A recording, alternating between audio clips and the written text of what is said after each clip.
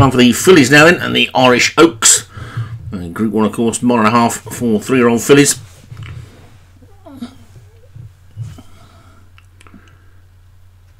And at the top we've got warning signs for Joshua Sutherland, who's also got Money Pit, Palmdale Greed, Vinnie Gerard, Nature Queen and Time for Success, Leon van Rensburg, Trapanga Bridge, Darren Thompson, Alba Flora and Valento Rider, Dan Hughes, Carolina and Excello Pound for David Robertson, Purple Hero for Munas and Balenciaga Charm for Martin Leadham, just 12 this time.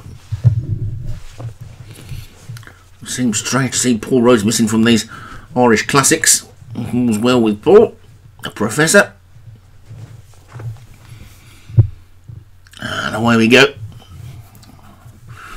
Now this near side Balenciaga Charms out quickly, so too was the great Alba Flora, and it's Alba Flora who's going to come through, I think, to take it up. Well, they're not all that keen, it would seem, and now Trapanga Bridge has come through. So Trapanga Bridge is the leader then, and quickly gone 2 to 3 clear. Now has decided to, well, now she's decided to take it on, and she's quickly gone 4 clear of Money Pit, who's just about showing second. The grey Palmdale Greed on the outside is quite handy for a Vinnie Gerard horse at this point in the race. Balenciaga Charm and the stripes down this near side rail. The two Dan Hughes Greys have dropped to the back, and if he can get himself another classic double.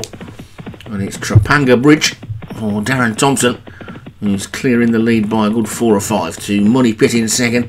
Time for Success on that one's inside his third. Palmdale Greed the grey on the outside 4, then Purple Hero in the pink jacket, the purple and white stripes of Balenciaga Charm still down on this rail. Xeno Pound is trying to get into it. Valentino Rider's also getting a little bit closer.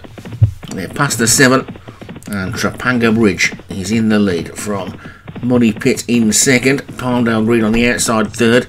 Then comes Purple Hero, and Warning Signs is also now creeping through. Balenciaga Charm has moved through on the rail as well, but it's Trapanga Bridge who continues to lead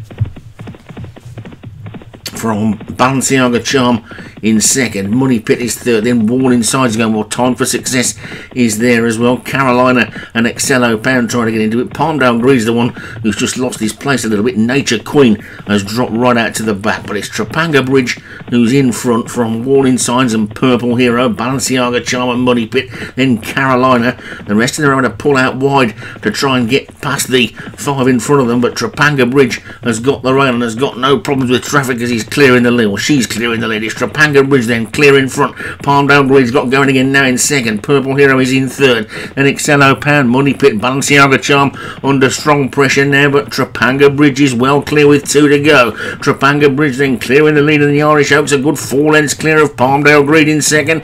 They're going to have to get going to get to this leader. Trapanga Bridge is hanging on in front by a good 5 lengths. It's Trapanga Bridge in front from Palmdale Greed in second. They're not making any impression at all at the moment on this leader, and it's going to be Trapanga Bridge is going to take it, I think, for Darren Thompson. Here comes Palmdale Greed. They're absolutely flying up the centre of the track, and Palmdale Greed might have stolen it on the line.